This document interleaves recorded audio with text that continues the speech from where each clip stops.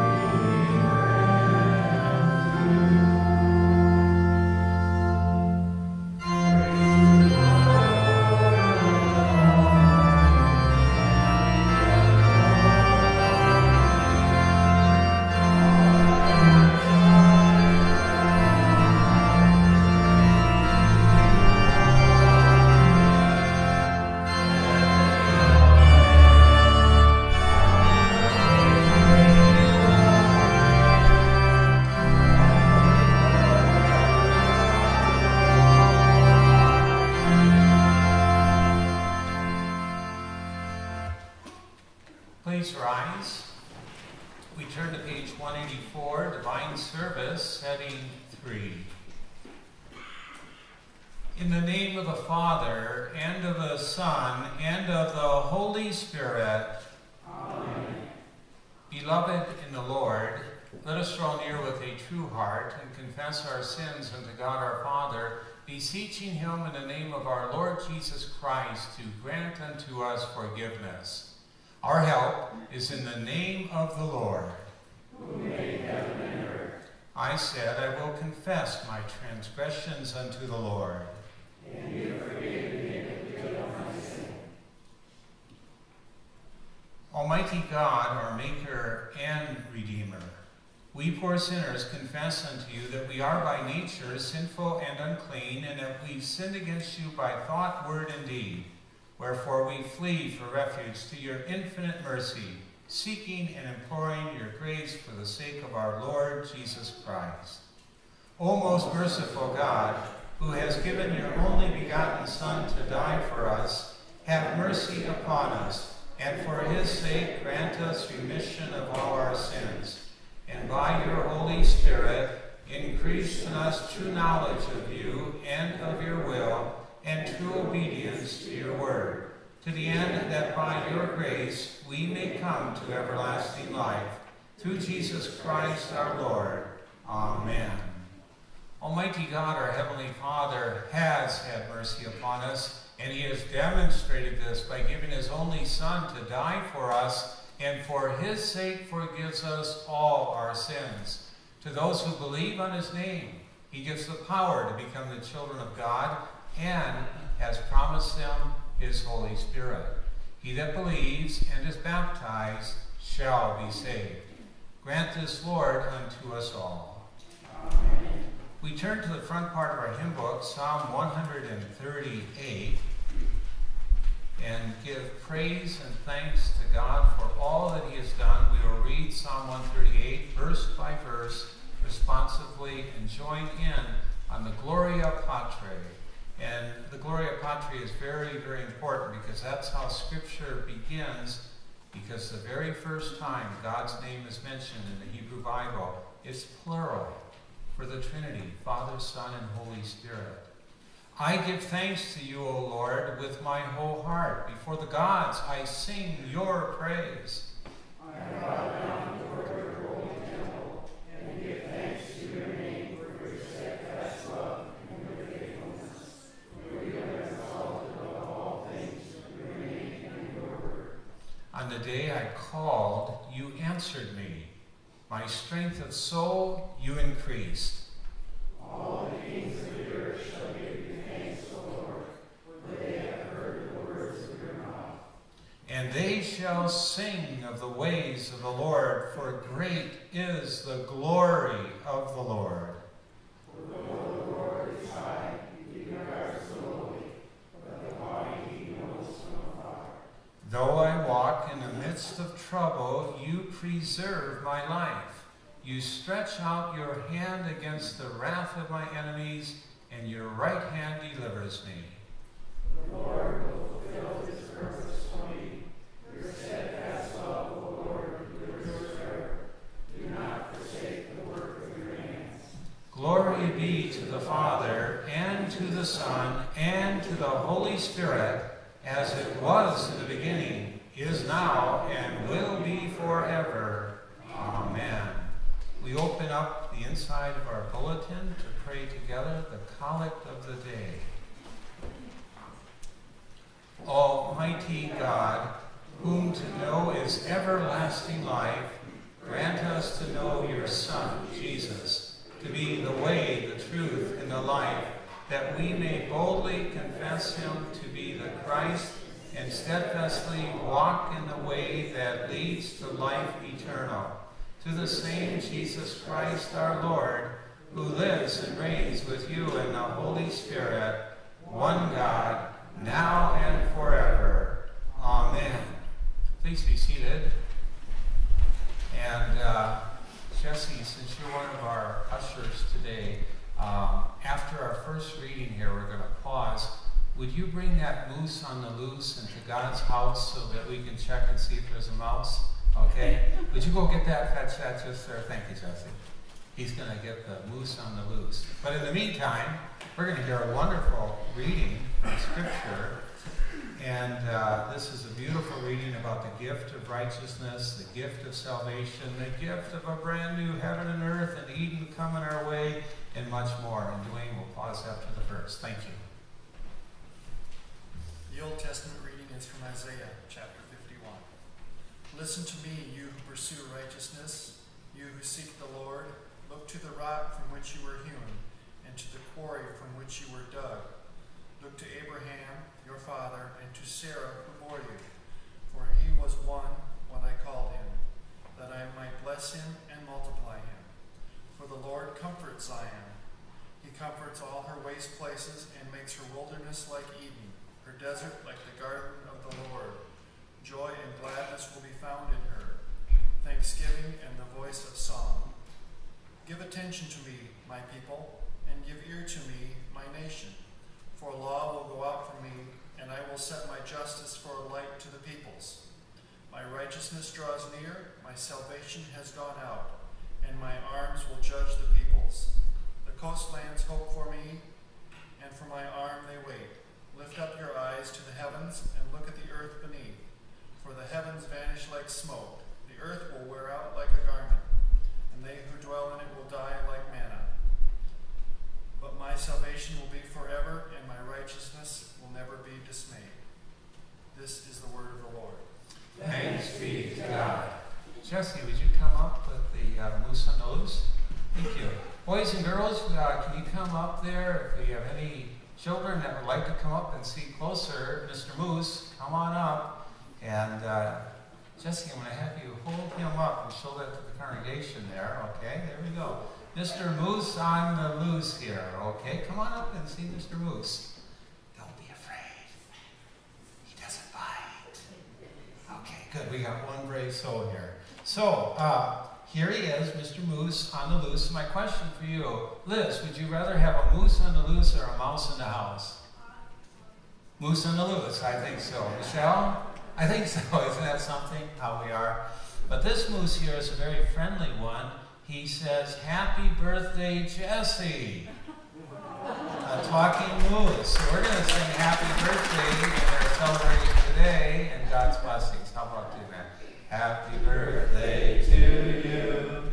Happy birthday to you. Happy birthday, St. Jesse. Happy birthday to you. Very good, Jesse. And he says not only happy birthday, Jesse, but he says, be strong in God's grace. So the moose on the loose, he's a pretty good theologian. Be strong in God's grace, and this is the place. Oh, that's okay. Hiding. Okay, that's okay. So this is interesting. Now I got a question. Who made the moose? Who made the moose? You know, Adam and Eve tried to do that in the garden and it didn't go too far. Okay, Jesus made the moose. And he made the dinosaur in the very beginning. He made the T-Rex. And the T-Rex before sin was friendly. And I believe, well, I'm pretty sure. I know when we get to new heaven and earth, I'm looking forward to give the T-Rex a hug around the necks and not get bitten.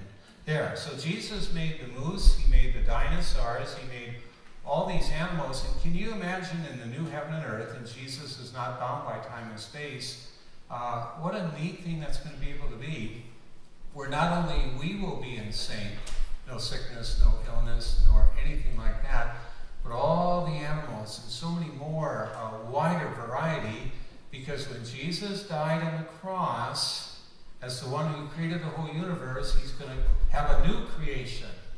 And it's going to be wonderful. You won't have to worry about coyotes and things like that. Coyotes will be perfectly behaved in the new heaven and earth. Won't that be cool? Yeah.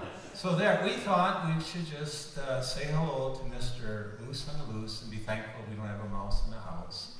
And with that, Jesse, thank you very much. Okay? Good. God bless. God bless. Dwayne, our second reading. Thank you.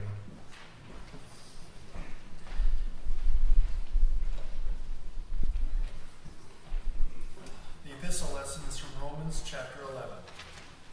Oh, the depth of the riches and the wisdom and knowledge of God!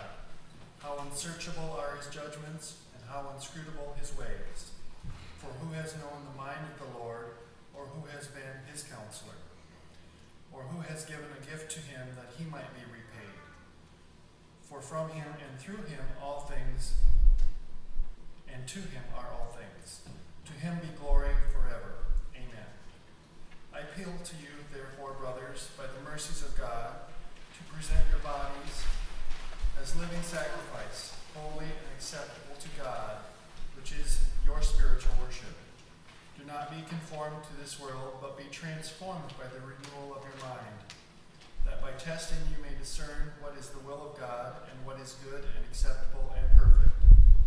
For by the grace given to me, I say to everyone among you, not to think of himself more highly than he ought to think, but to think with sober judgment, each according to the measure of faith that God has assigned. For as in one body we have many members, and the members do not all have the same function, so we, though many, are one body in Christ, and individually members of one another. Having gifts that differ according to the grace given to us, let us use them. If prophecy, proportion to our faith; if service, in our serving to the one who teaches, in his teaching; to the one who exhorts, in his exhortation; to the one who contributes in generosity; the one who leads with zeal; the one who does acts of mercy with cheerfulness. This is the word of the Lord. Thanks be to God. We rise for the Holy Gospel according to St. Matthew, the 16th chapter. Glory to you, O Lord. Now, when Jesus came into the district of Caesarea Philippi, he asked his disciples, "Who do you say the Son of Man is?" Or who do people, say the Son of Man is? And they said, "Well, some say John the Baptizer, others say Elijah, and others Jeremiah or one of the prophets." But Jesus looked them square into the eye, and he said to them, "But who do you say that I am?" Simon Peter replied, "You are the Messiah, the Son of the living God." And Jesus answered him, "Blessed are you, Simon Bar-Jonah," Jonah means dove, "Simon Bar-Jonah, for flesh and blood has not revealed this to you, but my Father who is in heaven has revealed it to you. And I tell you that you are Petrus, and on this rock I will build my church, and the gates of hell shall not prevail against it. I will give you the keys of the kingdom of heaven, and whatever you bind on earth shall be bound in heaven, and whatever you loose on earth shall be loosed in heaven." Then he strictly charged the disciples to tell no one that he was the Messiah. This is the gospel of the Lord. Praise to you, O Christ. And I made one reading mistake here in reading this to you, and I apologize. That verse in verse 18, I made a mistake. And I tell you that you are Petrus. It's not Petrus. It's Petre. It's feminine, so it can't align with Peter because Jesus is the foundation of the church. And when I said that, I can't let that go, or the Holy Spirit's going to be telling me, "Why did you apologize?" Okay? So I tell you, you are Petre. And that's with reference to Jesus here, and not Peter, which would be Petrus. "And on this rock I will build my church, and the gates of hell shall not prevail against it." In light of so great a gift of salvation from the triune God, we joyfully confess in the words of the Apostles' Creed our faith. "I believe in God the Father Almighty, maker of heaven and earth, and in Jesus Christ, his only Son, our Lord, who was conceived by the Holy Spirit, born of the Virgin Mary, suffered under Pontius Pilate, was crucified, died, and was buried. He descended into hell. The third day he rose again from the dead. He ascended into heaven and sits at the right hand of God the Father Almighty. From thence he will come to judge the living and the dead. I believe in the Holy Spirit, the holy Christian church, the communion of saints, the forgiveness of sins, the resurrection of the body, and the life everlasting. Amen. Please be seated as we sing hymn 811, Oh, that I had 1,000 voices.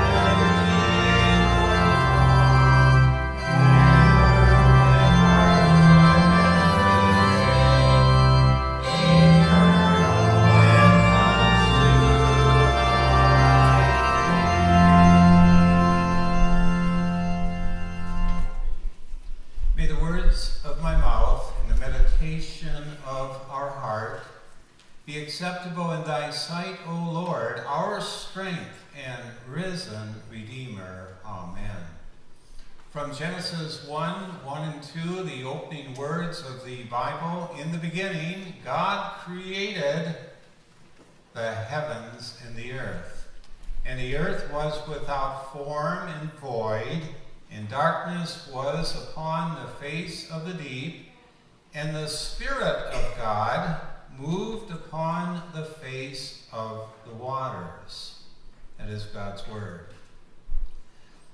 Thursday, I walked into the fellowship hall below here, the church, and greeted the quilting society and commended them for the beautiful quilt they were making. Great colors, measured well, spliced together a delightful design made in love. After a pause, because I said, you know, according to the evolutionists, something like this is supposed to happen by accident. And I think Lois said, yeah, sure. Tell us another one. But that's the way a lot of scientists think today, sad to say.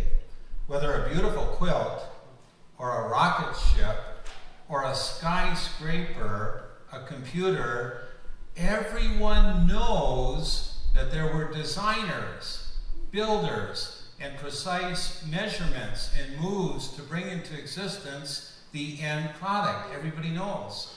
Sadly, most of our scientists today believe in hocus pocus, the idea that our complex universe and our complex body, which is far more complex than any spacecraft or anything like that, that this happened as an accident. The random jazz dance of the molecules, things getting together on their own. And it goes against known laws of science. That's what's the head scratcher there. We haven't found the missing link. And there's all kinds of problems, but they believe it. And basically when you go to the college classes, they say, well, everybody believes in it. That's pretty much their argument, that these things happened out of thin air and contrary to the laws of science, by chance, by accident, by the random jazz dance of the molecules. I'm thinking one of the things I'd like to do for our confirmation class this year would be to take the kids into an area where we could find an old junkyard and then get a couple sticks of dynamite and light up those sticks of dynamite and throw it into that junkyard, and boom! According to the evolutionists, out could come a 747 jet plane in all its beauty. That's their argument. Sir Frederick Hoyle said, who is an atheist, that's the chance of this happening by chance. In other words, no chance. Absolute zero. And yet they're so confident that it just happened by chance against all the laws of science, yada, yada, yada. Sinclair Lewis said that when you're paid a bunch of money to do good science, it usually doesn't turn out to be good science. The Bible tells us how the universe began. We know. And good math will support this. The greatest mathematician from Stanford University, he worked day and night all the time, and he had all these gigantic formulas, and he said, and he wasn't speaking as a Christian, you know, I think it all happened out of nothing. So they finally caught up with the Bible, sort of. In Hebrew, the Bible opens up with 7, that's 5, 7 Hebrew words. 7 is the number of perfection. So verse 1, in the beginning God created everything out of nothing, Father, Son, and Holy Spirit. And then the next verse, 2 more 7s. 7, 7, 7. It was perfect, perfect, perfect when God created everything out of nothing. And I translated triune God because 25 verses later in Genesis 1, God says, let, listen carefully, us make man in our image. Us in our Father, Son, and Holy Spirit. And beloved in Christ, there is no ancient religion that runs this way at all. Their gods are little itty-bitty dinky gods, and they have little local deities, but there's nothing that is like this in literature anywhere. It's totally unique. Now, what you should say, what we should say, when we read, in the beginning God created everything out of nothing, that means salvation is 100% the gift of God. If God made everything out of nothing, John were 100% dependent upon him, right? May I have a Lutheran amen, John? Amen. Okay, thank you. So the triune God makes everything out of nothing. By the way, in the beginning, God made everything out of nothing. Here's your Hebrew word we're going to learn today and say it all together. Bara. Okay? Okay, so 1, 2, 3. Bara. It was a barrage. And that word is used 7 times in the book of Genesis. I cannot tell you how beautiful the Bible is. Moses, when he wrote the first 5 books, it is so mathematically beautiful. There are strings of 7, strings of 10s, strings of 12. It's the most beautiful mathematical thing you ever saw. One commentator said that Moses really had to be the greatest mathematician who ever lived. Unfortunately, most of the scholars can't see this, don't know it, and they spend all their time looking for alleged errors in the Bible when they should be seeing these beautiful patterns. You know, it's kind of like this. Anybody have a favorite car of theirs? Anybody have a favorite car? Drew, you got a favorite car? If you could have any car, any vehicle besides a John Deere tractor, what would you have? Pick a car, any car. Okay, yeah, it's a Camaro. Oh, what year? Oh, I'm getting too nosy too. Okay. So pick a Camaro, okay? So you got a Camaro, and just imagine you get the best Camaro in the world, and there's a little speck of dirt on it, and you spend all your time looking at that little speck of dirt and not the beauty of the Camaro. Would that be strange? Yeah, it would. By the way, that's a good choice. Rockford on the Rockford pile. Had one too. It's sort of on my bucket list, maybe number 12. I'll get a Camaro. Anyway, I'm deviating here, and I don't want to be deviant, so let's go on here. So, at any rate, God created everything out of nothing, the whole universe, whether the angels or our first parents, Adam and Eve, planets and galaxies, dinosaurs and donkeys, the moose on the loose, nothing was an accident. Nor did it take God millions and billions of years to do that. That's a terrible, terrible teaching. It's almost like God's a nincompoop. Oh, what am I going to do? It's going to take billions of years. And it pins death on God. Because it means that all these deaths had to take place before God finally got it right. And the Bible says, no, that's not how it happened. The wages of sin, Adam and Eve, is death, not God. So it's got that wrong too, also there. So God made everything out of nothing, and he did it in 6 days. And kind of imagine a beautiful cake, 6 layers, and on the 7th day rest, and on the top of the cake is the crown of creation, the frosting of the cake, Adam and Eve, you and me, and all their descendants. We are the frosting on the crown of God's creation. What a tremendous, exciting thing that is, reality that is, and it is so contrary to what the world says. You're just dust. You're just dirt. You're just a cosmic accident. Can you see why people are bummed out when you have to listen to that kind of rubbish? And that's what it really is. It's worse than rubbish, but I won't say, unless we're outside, what I think it really is, okay? So at any rate, the other bad thing about evolution, the other bad thing about evolution is it causes so much racism. You ever think about that? This ethnic group is superior to that ethnic group and that ethnic group. That's what Hitler ran with. That's what Stalin ran with, Mao ran with. They murdered all kinds of Aborigine people because of evolution. Oh, we got to get rid of these little people here. They're just primitive. They're the missing link. They actually murdered them, killed them because of evolution. And there are a lot of intellectuals that think that way, and they become so hard-hearted that they can't see that God loves variety, and they become arrogant, and they want to destroy people, and at the end of the day, it's for money and for power. Sexism comes from racism, and you can read it all in literature in the past where women were looked down upon because of some form of evolution, and all the Holocaust there. That stuff is a breeding ground for slaughterhouses to ride roughshod over the more vulnerable people on this planet. Now, big question. Why did God create this universe? Last week we looked at sheer love. He loved you. That's why he created this universe. Unconditional love, infinite love, intimate love. He knew everything about you before the universe was created. And yet, he loved us. That's why he created this universe. Bottom line, in love in Christ, and it was spectacular. Now, a good question to ask yourself is this. How do we know that the biblical account is the correct account? There are other ancient accounts of the creation of the world. They're not as coherent, they're not as reserved, they're not nearly as careful as the biblical account. They have some of the elements in, but they don't have anything at all like the Bible. How do we know we have it right? We know we have it right because Deuteronomy 34 verse 10 said that Jesus spoke face to face with Moses and said, Moses, this is how I created the universe. So the creator of the universe, the redeemer of mankind, who humbled himself already back then, had face-to-face talks with Moses.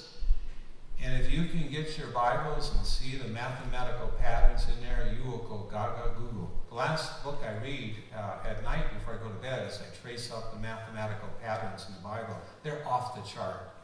I wish I could have had a chance to talk to Albert Einstein. I would have said, Albert, look at your Hebrew Bible. You're going to love this. It's better than E equals MC squared. So, Jesus and Moses talked face to face. And it was the very same Jesus who appeared in the burning bush, 1500 BC. It was the very same Jesus, 1900 BC, who appeared to Abraham and Sarah and said, hey, I'm going to give you a miracle baby boy. And Sarah was 90 years old. Imagine that. Someone who's 90 years old today having a baby. Jesus created the universe out of nothing so he could create life in the womb of Sarah. And also Jesus was present when Abraham went up to the top of Moriah, was going to sacrifice his only son. Jesus steps in, provides a ram because he's the Lamb and the great I am. And what does Jesus do? He signifies that he's going to be the one to die at that same place, that same very place 1900 years later. And it went from Moriah to Calvary. John 1, Hebrews 1, Colossians 1 teaches clearly that Jesus created the whole universe and he holds every cell of your body together. That's the Savior we worship, who reveals the Father and the Son. This Creator is also the Redeemer, and the Bible teaches that he is the agent of creation, and God's Son literally came to the world to die for you. The Creator had to die for you in order to make you and me a new creation. Do you see the connection? Jesus created the universe out of nothing. He dies on the cross for you and for me to make us a new creation. He's double creating here, redemption and creation. It's wonderful. He takes dead stumps and turns us into oaks of righteousness, to use the language of the Old Testament. From being dead in trespasses and sin, we've been made alive in Christ by an act greater than creation. And I wish we could understand that. When a little child is baptized into the body of Christ, that is an act greater than the creation of the cosmos out of nothing. We should be clicking our heels and shouting, praise the Lord, but we don't make those connections the way the Spirit, I think, invites us to. Now, by nature, and this happens all the time, by nature we allow bad science. I love good science. We allow bad science, bad philosophy, and bad psychology to enslave us into crass materialism. We hitch our wagons that historically take people over the cliff or into some kind of slavery, one form or another. That's all of history. That's all of history. Only Jesus, the Messiah, can steer us right, set us free, and reveal the meaning of history. He's the only one. Now, think about the power of Jesus and his powerful love for you. First, ponder the power. He made the whole universe. He created our Milky Way and solar system, the Bible tells us. And I want to just give you one example. It's kind of really cool, I think. And tonight, this is your assignment, if you'd be so kind. When you look out on the southeast side of the sky tonight, you're going to see Saturn and you're going to see Jupiter. And Jupiter was much bigger this last 30, 60 days. Been watching Jupiter since June. Jumping Jupiter, okay? Jupiter is 319 times bigger than planet Earth. It's our big brother, planet Earth's big brother. And what Jupiter does, what Jesus did, is he created Jupiter for us so these asteroids and comets that otherwise would come and take us out and wipe us out, Jupiter takes the hit for us. So Jesus made that. So when you look at it, think of Jesus creating Jupiter 319 times larger, taking the hit for you and for me. Jesus created it, and it's really a picture of how Christ took the hit on the cross for all our sins. And that's the way I think God wants us to enjoy creation, connected with salvation, and see the mystery, the magic, the miracle, and the wonderful things that are all together there. The greatest hit was when Jesus himself took the hit for our sins on the cross. His body absorbed the pain for every single sin you and I have committed. Creating the universe out of nothing was nothing compared to Jesus taking all those hits in his body on the cross. By his stripes, a new creation would come forth, and the creation of the universe out of nothing was a rehearsal for the great reversal of what's going to happen to planet Earth here on Earth. So, yes, we're concerned about COVID-19, but we see a much bigger, better, wonderful picture coming, fast coming our way. The world struggles so badly, so sadly, because it follows the terrible teachings of this world that stagger under the weight of survival of the fittest. It's not only bad science, but it's caused so much crime and so much corruption and so much Antifa and so much bullying and so much holier-than-thouism. It's such a wicked teaching that not only mocks the love of the Creator, the death of Christ on the cross, but the value of human beings.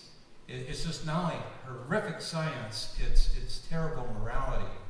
And then along comes with it, the end justifies the means, which tends to make people mean, and the devilish lie that people are a cosmic accident worth nothing. Ugh, that is so evil, and yet that's being peddled in all colleges and universities today, as if it's some cool thing, and they don't see the bad fruit of it. How radically different the Bible is from Genesis to Revelation. You are not an accident. You are someone very special, God's prized possession, purchased by the blood of Jesus Christ, the Creator Redeemer. God created you by sheer love. Christ died for you out of sheer love and made you a new creation out of sheer love. Here is 777 love overcoming the 666 survival of the fittest, dog-eat-dog predator philosophies. And where that love reigns, people celebrate, they rejoice, and beautiful things happen on the face of this planet. In Christ, you are a new creation, a wonderful sensation, heading toward the new heaven and earth, infinitely loved, fully forgiven, and you have the highest hope resting on the perfect record of God's perfect Son and resting on the same power that caused him to rise from the dead on Easter Sunday. So tonight, if not tonight, maybe tomorrow night, take a look at planet Jupiter and then think about how Jesus created it, and then think the one who created it died on the cross for you, rose for you, and dwells within you, and rejoice, and rejoice. And the peace of God that surpasses all understanding may guard and keep your hearts and minds in the Redeemer, Creator, Jesus Christ our Lord. Amen.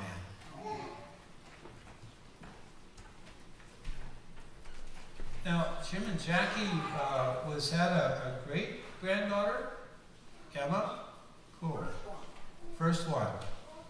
Wonderful, wonderful. And she's having heart surgery this week? Okay, so keep Emma in your prayers, and we're going to pray right now.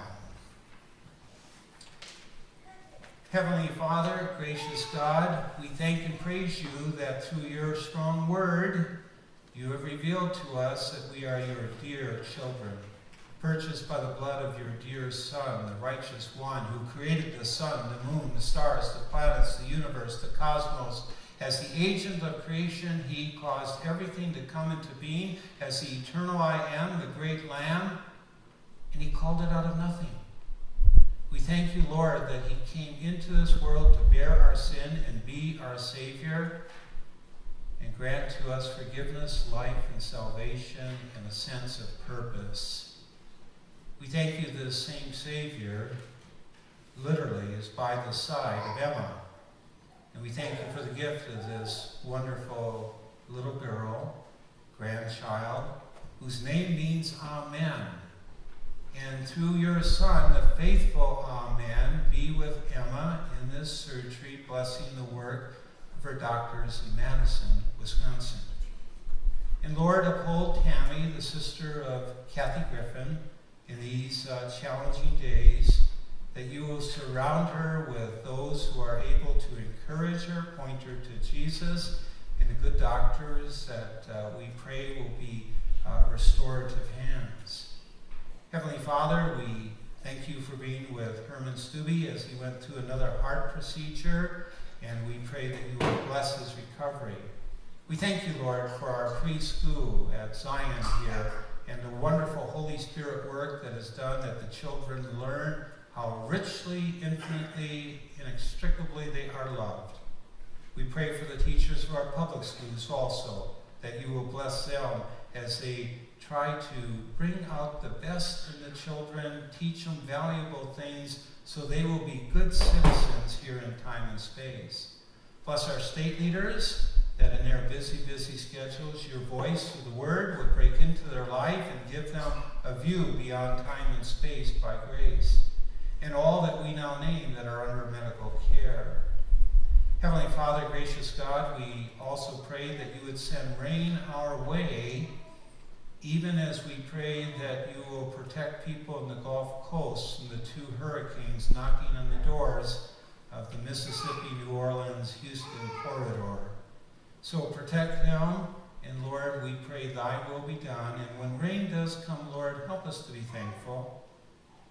Dear Father in heaven, we thank you for all the blessings of this day, and now we are bold to pray. Our Father, who art in heaven, hallowed be thy name. Thy kingdom come, thy will be done, on earth as it is in heaven. Give us this day our daily bread, and forgive us our trespasses, as we forgive those who trespass against us.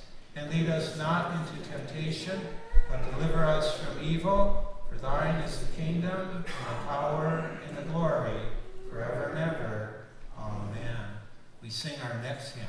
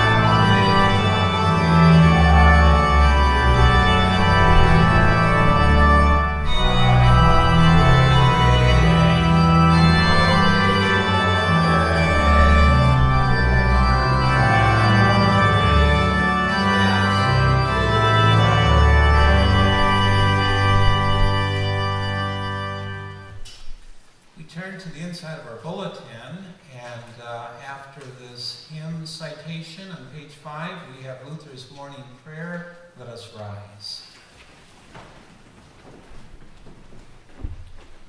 I thank you, my heavenly Father, through Jesus Christ, your dear Son, that you have kept me this night from all harm and danger. And I pray that you would keep me this day also from sin and every evil, that all my doings in life may please you. For into your hands I commend myself, my body and soul, and all things. Let your holy angel be with me, that the evil foe may have no power over me. Amen. Before the benediction this morning, I think there's some plums. Jim and Jeanette, thank you out there. Maybe some other items. Thank you these past weeks for sharing it with the saints. That's a beautiful thing. Now take into your heart and home the blessing from the God who created the universe out of nothing, the God and Father of our Lord Jesus Christ, and the giver of the Spirit. The Lord bless you and keep you. The Lord make his face shine upon you and be gracious unto you. The Lord lift up his countenance upon you and grant you peace. Amen. Please be seated as we sing this beautiful closing hymn.